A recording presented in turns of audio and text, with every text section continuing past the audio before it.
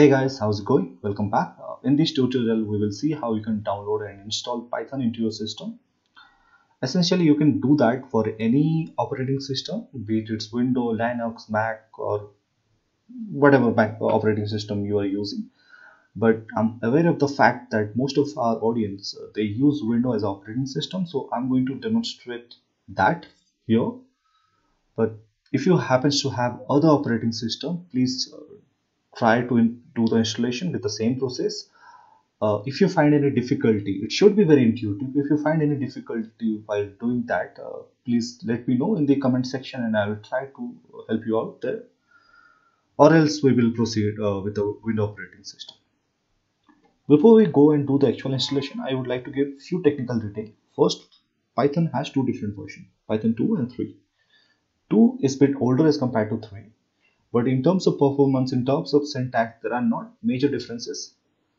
Both the versions should be okay, but for our tutorial and for all the debugging project, we are going to use Python 3 only. Even if for Python 3, if you go to the website which I given below, that is python.org, you will see there will be two application, 32-bit application Python application and 64-bit Python application.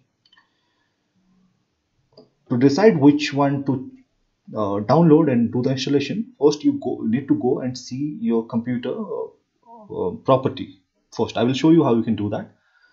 If you have 32-bit computer, which is less likely that you have it because it's a bit older, and if you have that 32-bit computer, then go for 32-bit Python application. Don't go for 64 because it won't be compatible. And if you have 64-bit computer, both should be okay, 32-bit and 64-bit Python application. But why you want to take 32-bit Python application when you have 64? So in nutshell, go for Python 3, and if you have 32-bit processor in your computer, go for 32-bit application, and if you have 64-bit computer, then go for 64-bit Python application. Now let's go to this website and do the actual installation. Once you're there in the Python website, go to this download tab and choose your operating system. For our case, it's Windows, but you can choose any one of them. And if you want to download 32-bit Python application, go for this one, or else just click on Windows. Then you can go for the latest release, which is Python 3.6.5 as of now, but it might change depending upon when you are watching this video. Then click on this one. Once you click on the link, the latest release, you will land on this page, and you can go all the way down to the file section and go for this option, the Windows x86 64-bit executable installer. So download this file. It will take some time to download it depending upon your internet speed. Okay, while it's download, let's go and check the system property.